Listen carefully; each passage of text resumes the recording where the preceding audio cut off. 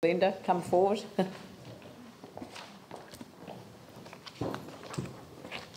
We've had too many interesting submissions.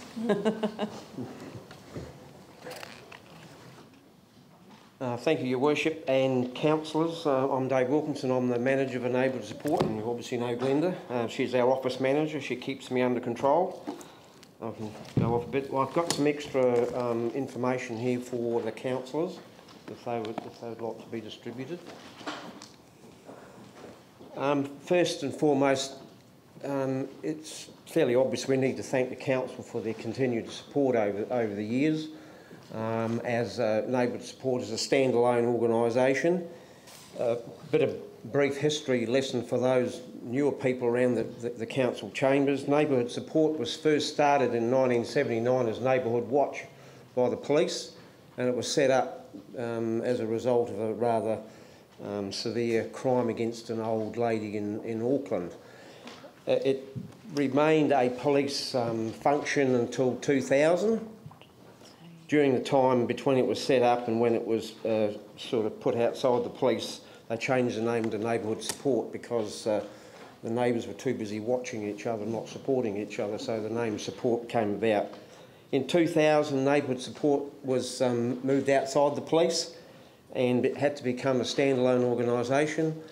In Canterbury, Canterbury Neighbourhood Support Incorporated was set up, and Glenda was involved in part of that.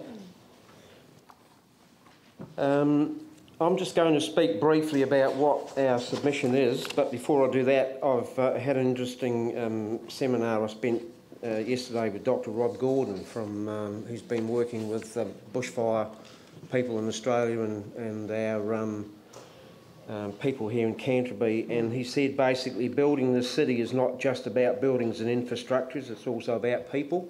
That's where we're coming from. Yep. We're building stronger neighbourhoods, and it's all about neighbours helping neighbours. Canterbury Neighbourhood Support, before September's and after February's earthquake, we had something like 2,000 neighbourhood support groups, and that's dropped down to about 1,200. We lost over 700 neighbourhood support groups in the red zone, so that's a big chunk of people that have, unfortunately for us, have moved north of the Waimak or out to Selwyn. But having said that, we're in a rebuild phase, a bit like the council. We're having to look at what we do best, and we're in rebuild mode again. Some of our areas we're still working with are the Port Hills, because there's areas up there are still in a bit of a state of flux as houses are being rebuilt and repaired, and we're gradually working our way through getting those groups back online. And also in the new subdivision like Wigram Skies, we've got new groups as well, so the council chair would be interested in that.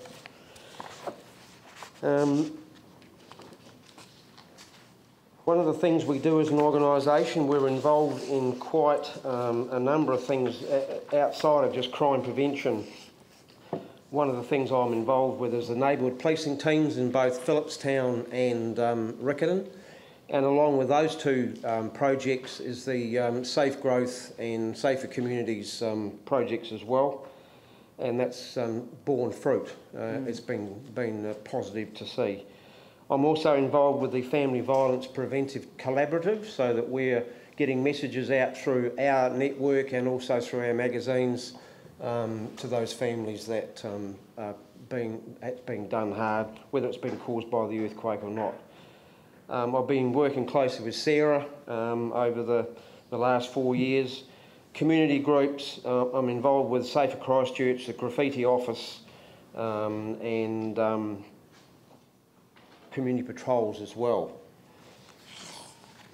We're looking at this from a point of view that one of those documents we provided was the review of the Civil Defence Emergency Management response to the 22nd Feb earthquake, which is right at the back.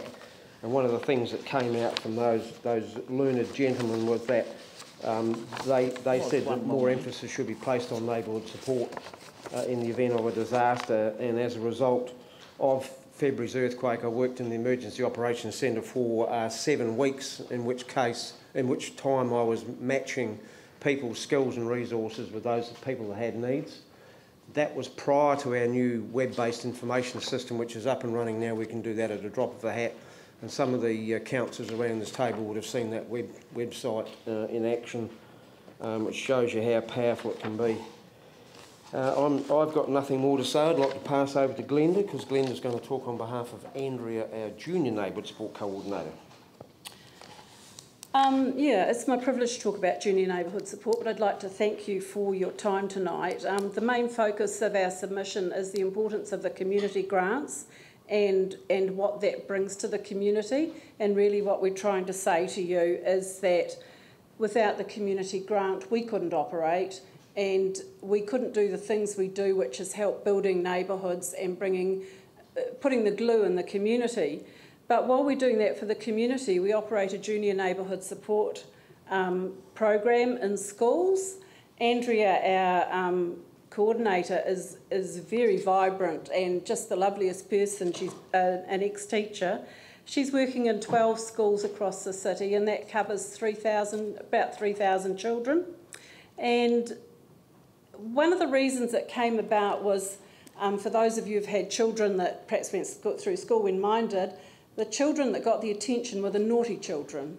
They got the treats when they were good. Well, the aim of the program is to reward the children who have been good citizens. And it's just a little treat. They're nominated by their teachers, the community, other students, just whoever. Andrea verifies that the information's correct, and then they're rewarded in front of their whole school assembly. Probably twice a term. She's in all the schools. And the children just get a little goodie bag with stuff, mainly from the $2 shop in it, and a certificate. And it's just encouraging them to be good citizens. And these are the children who are going to be your future ratepayers and who are going to be the children who will help the city stick together. So it's a really important program. And we just want to say, without your support, and I guess the support of other community groups, those sorts of programs couldn't happen, and they're just so vital to the city that the community is well connected. So thank you.